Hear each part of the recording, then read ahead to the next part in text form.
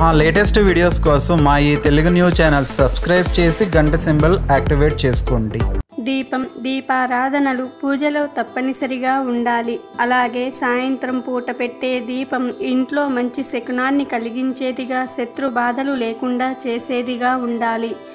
అప్పుడే మన ఇంట్లో వెలిగించే దీపం యొక్క ప్రభావం మనకి మంచి ఫలితాలను చూపిస్తుంది.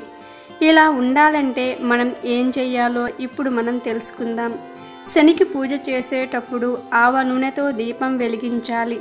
రాహుకేతువుల శాంతి కోసం అవిసె నూనెతో దీపారాధన చెయ్యాలి. శని దేవుడికే కాకుండా ఏ దేవీ దేవత పూజలకైనా ఆవు నెయ్యితో దీపం వెలిగించాలి. దుర్గాదేవి, గౌరీ, సరస్వతీదేవి అనుగ్రహం కోసం 2 పూటల దీపం వెలిగించాలి. అలాగే వినాయకుని అనుగ్రహం కోసం 3 వత్తుల దీపంతో దీపారాధన చెయ్యాలి.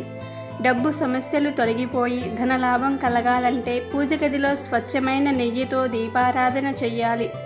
భైరవ స్వామికి ఆవు నెయ్యి దీపం వెలిగిస్తే శత్రు బాధలు ఉండవు. అలాగే సూర్యదేవునికి నేతి దీపం వెలిగిస్తే ఆ సూర్యదేవుని అనుగ్రహం, తన చల్లని చూపు మీ మీద ఉంటుంది. ఇక దీపాలు పెట్టే సంధ్యా సమయంలో ఇంటి ముందు తలుపులు తెరిచి వెనుక తలుపులు మూసివేయాలి. ఇలా ఎందుకంటే సూర్యాస్తమయ సమయంలో ఇంటి వెనుక నుంచి జ్యేష్ఠాదేవి, ఇంటి ముందు నుంచి లక్ష్మీదేవి ఇంట్లోకి ప్రవేశిస్తారు.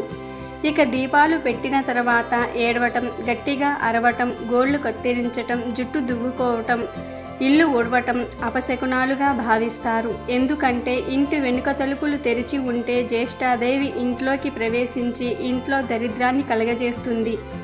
దీపాలు పెట్టిన తరువాత ఇలా ఏ పని చేసినా మీ ఇంట్లో నుంచి లక్ష్మీదేవి వెళ్ళిపోతుంది. ఆ తరువాత బాధలు తప్పవు. అలాగే ఇంటికి చుట్టాలెవరైనా వస్తున్నారంట, మనమెంత సంతోషంగా ఇల్లంతా శుభ్రం చేసి వారి కోసం ఎదురు చూస్తామో దానికంటే ఎక్కువగా ప్రతిరోజు మన ఇంటికొచ్చే లక్ష్మీదేవి రాక కోసం ఇంటి ముందు తలుపులను దీపం పెట్టేటప్పుడు తెరిచి ఉంచితే ఆ లక్ష్మీదేవి ఆ ఇంట వెలుగులను నింపుతుంది, సుఖ సంతోషాలను కలగజేస్తుంది. వీడియో నచ్చితే లైక్ చేయండి, షేర్ చేయండి, బట్ సబ్స్క్రైబ్ చేసుకోవడం మర్చిపోవద్దు.